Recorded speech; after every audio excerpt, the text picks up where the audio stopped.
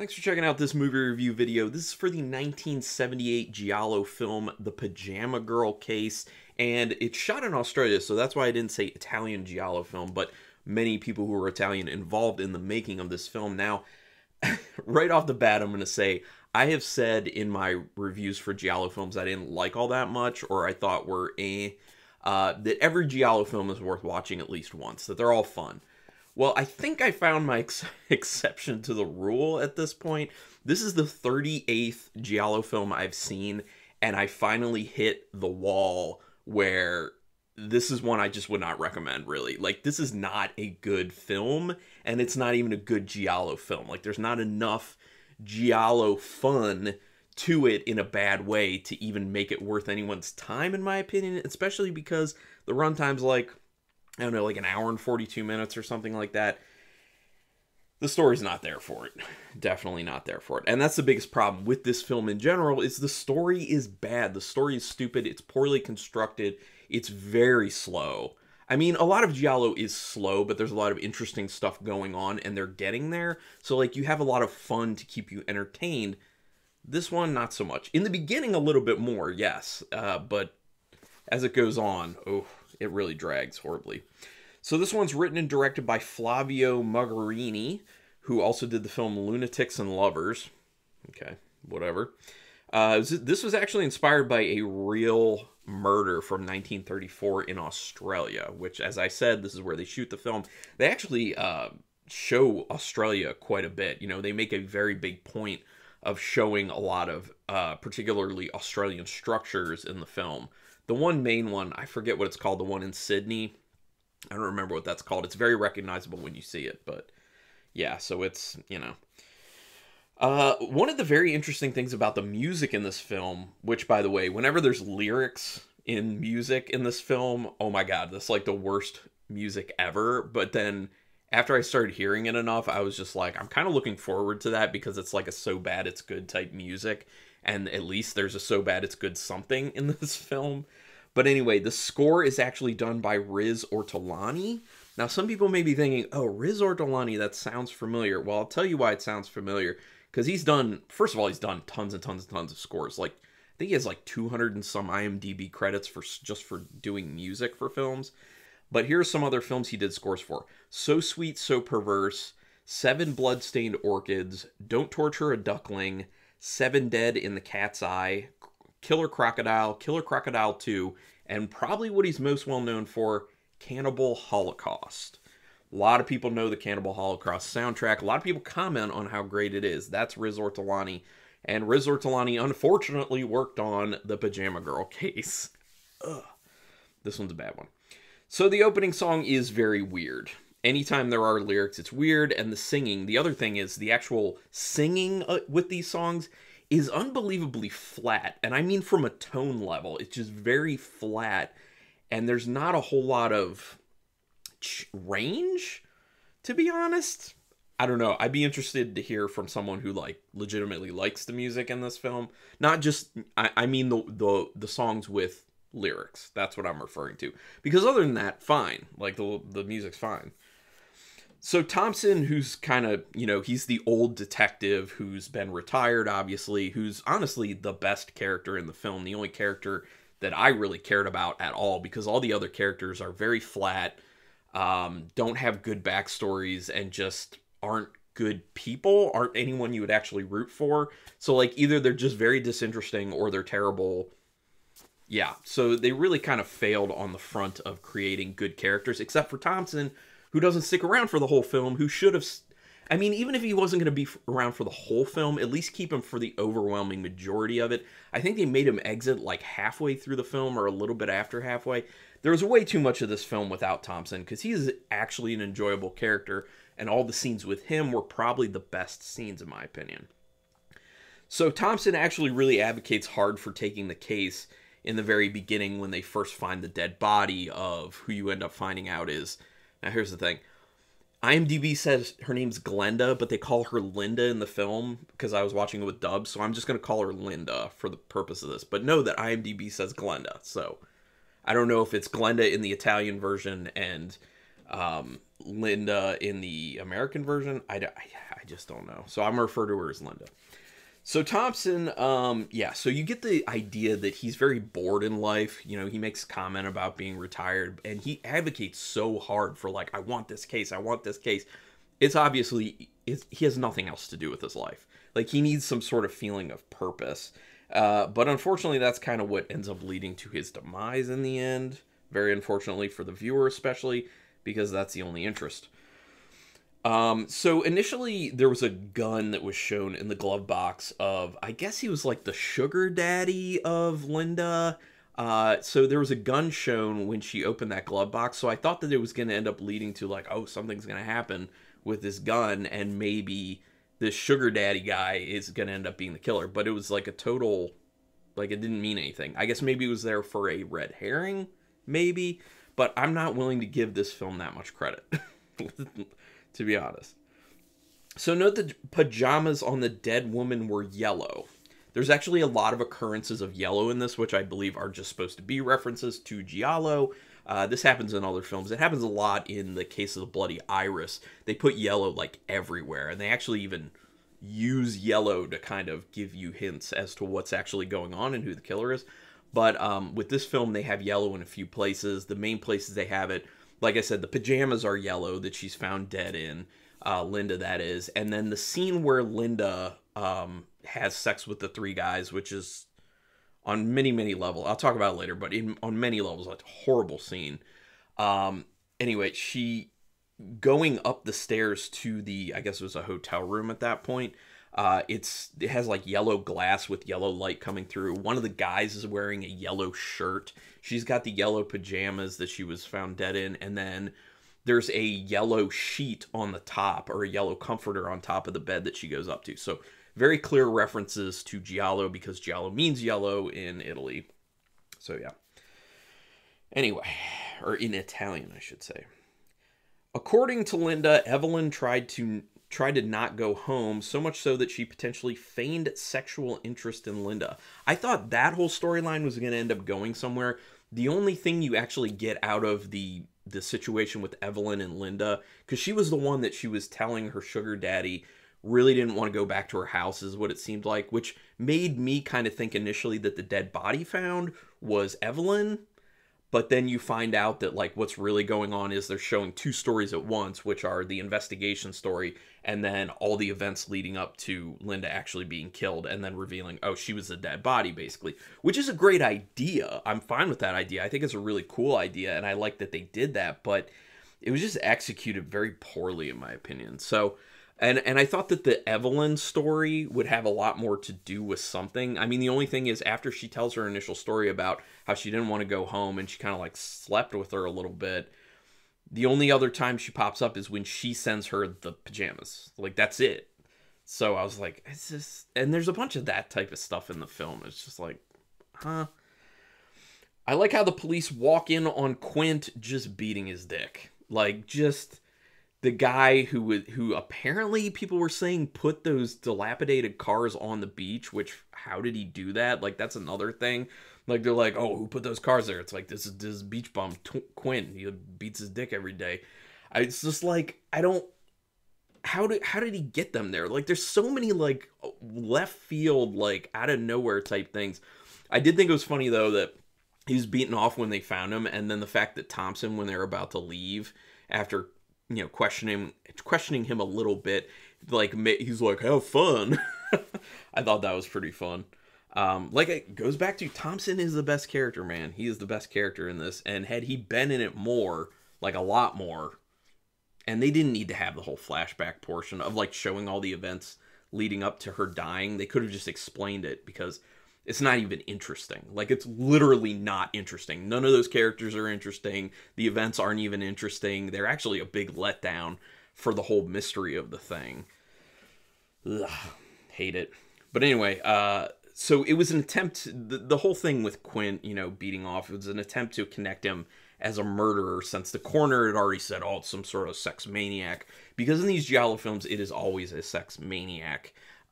Which, by the way, something else I meant to say by now, so I'll just throw it in here, is that this film's from 1978, which is like well after the big period for giallo films. Like, giallo films were only popular through like 1974, so like 4 years later this shows up. So I don't know if they were trying to restart something. Obviously this is not a good way to do it with such a bad film, but yeah. The real sex maniac appears to be Roy, and he watches the Muppets after sex too. So Roy is the third lover of Linda's, because she's got her sugar daddy, she's got Antonio, who she ends up marrying. I guess she does end up marrying him. I'm unclear on that. And then she has Roy. Now, I just thought it was funny, like, Roy was very sexual with her, so I thought, oh, maybe Roy's the killer because he's extremely sexual, but once again, a red herring. But he was watching the Muppets, I think was really funny, after they had sex at his place. Very funny. I like that Thompson ends up playing dumb with Morris so he can continue his investigation without his interference. He was actually acting at that point like he was like real put off by the investigation, and like it was just like a pain in his ass. And I was just like, wait, why is he acting like that? Because he was very animate that he wanted to do this because he has nothing else to do in life. But then I found out, oh, he's just kind of not giving information and feigning disinterest so that Morris would kind of leave him alone so he could just carry out his investigation. And Morris is a dumb character. He was terrible. You can see how jealous Antonio gets when guys are checking her out when she's working. That's when Antonio was hanging out on that boat, like where people were having dinner and she was waitressing. And he kept seeing all these guys checking her out, and he was just like getting visibly pissed off. So you could kind of see like his anger issues and things building. So it does make sense for his character when he, you know, goes too far and he ends up actually accidentally killing Linda. So it's insane that the police put her body on display. Yeah, I didn't understand that. I mean, it's something that if it was in a better film, I would be like, okay, I mean, it's kind of an interesting idea, but very unrealistic, obviously, of these police officers being like, let's put her dead body on display and then maybe someone will, you know, identify her. And all they got out of it was a bunch of false leads anyway. Like, it was a horrible idea. And the other crazy thing is all the people who were around looking, almost everyone was just acting like it was no big deal whatsoever. So, like, the acting wasn't very good. The idea of it wasn't very good. It didn't really fit. Didn't fit anything. Nothing fits with this. It was kind of unclear on who Linda's sugar daddy was, by the way, because a large portion through the film, I was like, who is this guy? Is this her father? Like, age-wise, obviously it could be her father, but they're not acting like father and daughter. And then eventually they were talking about, I think it's when Antonio and Roy were fighting in the car, and I think Roy had said something about going back to her sugar daddy, and I was like, oh, that's gotta be who that is. And then that's kind of further bolstered when she goes to him and she's having dinner with him at like the clubhouse. It was like a golf club or something. Notice how lavish and comfy Glenda's time with Roy is versus the dichotomy of her life with Antonio that looks like kind of a beaten up, dingy apartment with, you know, lights coming through. It was like green and red lights strobing in the bedroom because of where they're located. Yeah. And then also just like personality wise, like Antonio, not a good personality. Like, obviously I was saying he gets very angry very quick. He's got a bad temper. I in particular like the part where they're sitting for dinner and he's like pours himself the beer and he's like talking to her and he's just got like spaghetti like falling out of his mouth. He's like eating like a slob. He's just got, you know, like a white shirt on, and he's just like, yeah. It's a good dichotomy between, like, it shows why she really wanted to be with someone like Roy or her sugar daddy versus Antonio. But it also makes you wonder, like, was she even with, or with someone like Roy? Makes you wonder, why was she even with Antonio, and then why does she go along with it to, like, marry him? Like, it makes no sense. She has these other options. A lot of the stuff with the script makes absolutely no sense. And it makes her a very unsympathetic character, too. It makes her overly stupid. It makes her overly sexual, too. Even when she doesn't want to do anything. I'm getting to that, but yeah. I like the guy with all the birds. He was actually a fun character, but obviously he's barely in it. He was such a free-spirited individual, and he was so open about the issues with his wife. The one he married just for citizenship. I thought that was funny. his interaction with Thompson was good. Like, those were the two best characters right there. If he would have then teamed up with Thompson and they would have gone and solved the investigation together, that would have been cool. But alas, what could have been? All the stuff with Linda's two relationships is very slow. It really, really, really slows this film down, and that is the biggest problem. That's why I was saying, like, they could have just gotten rid of that, because it's not that interesting. It takes forever. It's more of a disappointment than anything in the end when you find out how things actually went down. It's just like, oh, this is not interesting at all. And then I freaked out. When Thompson got killed, I flipped out. I'm like, are you kidding me? This is the best character in this damn thing. He was such like a surly bastard, but in the best way possible. I loved Thompson. He was great. Like, he should have had his own movie. Like, this movie should have been his, but when he got killed, someone else should have picked that character up and made a whole movie where it's just Thompson. They sure love showing Antonio just stroll around downtown. At one point I was like, is this like a propaganda film for like Visit Australia? Because they showed so much scenery that it was just like, is there a point to this? Is this what we're doing now? I didn't get it. I like the scene where Linda's yearning for a better life while Antonio tells her she could be the next cleaning lady. That's right. That's the part where he's got like the pasta falling out of his mouth while he's talking. And he's like, hey, you know, the cleaning lady's quitting. And I was thinking you could be the new cleaning lady. And you see her like zoning out. And she's just thinking about, you know, I could be with Roy. He's got all this money. I could be with my sugar daddy who has no name apparently. He's got all this money. And it doesn't make any sense why she is where she is. It just doesn't make sense. The scene where Linda goes to have sex with the three guys, that's the one that features a lot of yellow, but it is also a horrible, horrible sex scene in so many ways. It doesn't, like, I understand it's there because when they found the body, they said that she was raped by multiple men. So that's the explanation of why she had the semen from multiple men in her. But what's the real purpose? Like, you didn't even need to have that as part of them examining the body. Like, that didn't need to be found. Like, it adds nothing to the story. If anything, it just makes her even less relatable. It makes her even worse of a character, because to deal with her just feeling like blah about life, she just offers to have sex with these three guys for $100. It doesn't make any sense. It's disgusting, too. Like, the scene is very uncomfortable. It's very disgusting. It's very exploitative. It's nasty. And it's just, it's horrible. It's disturbing, too. It's just, like, why? Like, why would you even do this? It adds nothing to the story. And this is one of the things, like, it's the 70s. You know, rape was used a lot in films. And it feels like borderline rape in the scene. So, it's just, I'm glad we're past that stuff. Like, we just don't need it. There are still films where, you know, a properly done rape scene does add to the film if it legitimately adds to the story, but it needs to be very specific, and then it really adds to the story in an important way. But I'm glad we've moved away from doing stuff like this in the Pyjama Girl case, because totally pointless. It's pretty far-fetched that Thompson actually solved this case before he was killed. I didn't see any real indicator that he really solved anything or even got remotely close to solving anything. It's such a stretch. It kind of seems like they were just like, and then magically he somehow solved it. And then just, it's like, what? I don't understand.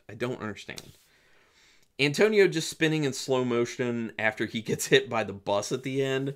Horrible. Looks awful. I laughed at it because it's very laughable the way it looks. Just garbage. This film's garbage. Everything's garbage. It's an awful film. I can't recommend it to anyone. Ugh. I like the idea to intercut the investigation and the events of what happened, but the story was so stupid and the investigation wasn't engaging. That's the other aspect of it. Unless it was like Thompson-related stuff, the investigation wasn't even that engaging. Like, this film fails on so many fronts. The script was bad. The script was very bad. Flavio, what the hell? Come on. The film feels very unfocused, very meandering. Case in point, all the scenes of Antonio just walking around town. I mean, that's what the whole film kind of felt like. Was just walking around town, looking around. Terrible, man. Lots of garbage characters. Thompson was the only one that mattered. And yeah, that's it. That's basically all I got to say about it. I mean, I am impressed that it took me till 38 films of giallo in order to find one that I'm like, this sucks. And I actually keep a list of all the giallo films I've seen and have them ranked. After I watch them, I kind of like figure out where they should go. And this one just immediately went to the bottom. Before this, The Night Evelyn Came Out of the Grave was the bottom. And seeing this, I was just like, oh man, The Night Evelyn Came Out of the Grave is like way better than this. And that movie's got a lot of problems. I was like, oh. So I am very interested to hear what other people have to say about this film. So please put it in the comments. Oh my gosh. Out of 5 stars with half stars in play, I'm just going to give this 1.5 stars. And it gets to 1.5 basically because of Thompson, because he does have some good scenes basically. Yeah, that's about it. Unfortunately, I forgot to show that I own this thing. That's the worst part. I own this.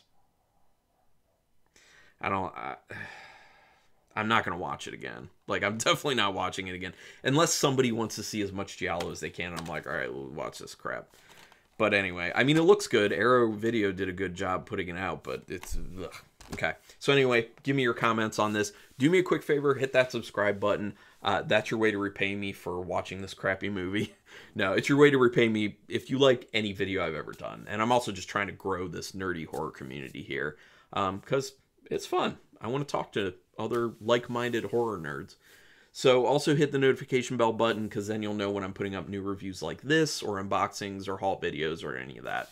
But regardless, thanks for checking this out. Until next time, keep it brutal.